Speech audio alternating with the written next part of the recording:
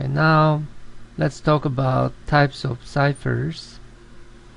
We can start with substitution cipher, which replaces one character with another in a plain text. This cipher does not change the order of the letters in the text. So, for example, if you have letter Z in this case, you replace it with M, and if you see a letter A, you replace it with N, and so on. So the important thing here is to note that the location of the character stays the same. However, we simply replace that particular character with another. So one question I have for you is Caesar cipher a substitution cipher? Does the location actually change, or does it actually stay the same? So 1000, 2000, 3000, 4000, 5000. So the answer is Caesar cipher is a substitution cipher because you simply change the letter in the plain text into something else. However, the order actually stays the same. The opposite of substitution cipher is transposition cipher. In this case, the letters are not really replaced. Instead, their positions change. So we keep the letters the way it is. However, we just move the letters around so that the original text becomes unreadable or impossible to understand in terms of its meaning. So to be a little more specific, here's an example of transposition cipher.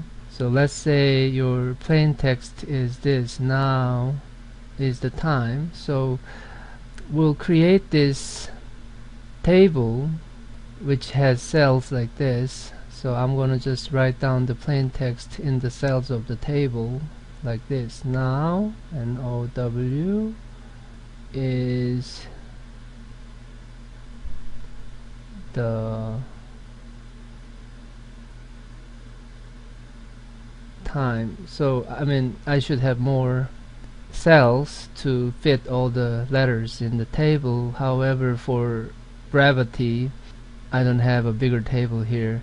One thing you need to note here is in the table, for example, the columns and rows, we have numbers, but in this case we use these numbers as our keys. So it's not sequential if you take a look at the numbers. So 1, 3, 2 instead of 1, 2, 3, and in this case 2, 3, 1. So this is what you actually decide as a key. The numbers you put in here is what you decide as a key. So if you use 1, 2, 3 and 1, 2, 3 for both columns and rows, everything stays the same. So that's not encryption. So that's why it's important for you to somehow change the sequence and have your key in the columns and rows.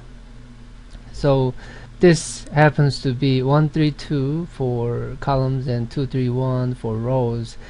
These happen to be my key. So what happens is, based on those keys, now I can move these letters into new positions. So for example, N, it says column 1, row 2. So in the new table, column 1, row 2 is actually this position. So I put N here, right? So as you can see, the position changes right away.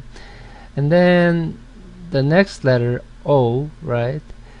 It says, the key says column 3, row 2 for O. So column 3, row 2. So O actually goes here. What about W? In case of W, it says column 2, row still 2, right? So column 2, row 2. So that's actually this one, column 2, row 2. So as you can see, now the letters are all in these different positions. So I'm going to finish the whole thing here. The next one says column 1, row 3. I goes to column 1, row 3. So column 1, row 3 is actually this one. So I goes here. The next one says column 3, row 3. So column 3, row 3 is S. And then the next one says column 2, row 3. So column 2, row 3. So that's actually where T goes. And then finally the last row says column 1, row 1. So that's gonna be H here. And then the next one says column 3, row 1. So that's actually this one. E goes here. And then finally the last one says column 2, row 1. Column 2, row 1. So that's actually this one. So the encrypted text becomes, based on the transposition cipher, this HTE NWOITS. So I mean, this is completely different from the plain text, as you can see. Although we showed the two extremes of encryption approaches earlier, in real life, in the real world encryption methods used on a daily basis, widely used, first of all, the encryption is done on bits, not on letters, meaning when you have a letter A, that letter is represented by a number. So for example, so in real life, lowercase a is represented by number 97 in the ASCII code standard, but that number 97 is turned into a binary number, which is 11000001, 11000001. So when the encryption is done, the encryption is done on these binary numbers. So for example, 1, the leading one is replaced with 0 or another 1, and so on. So what you have to realize is it's really not what you see being encrypted, but whatever the computer is using to represent what you're seeing, that's what's being encrypted. So that's one thing to remember. Another thing to note here is, as I said, to increase the complexity of your encryption, although we said the substitution cipher and the transposition cipher separately, they are actually used together.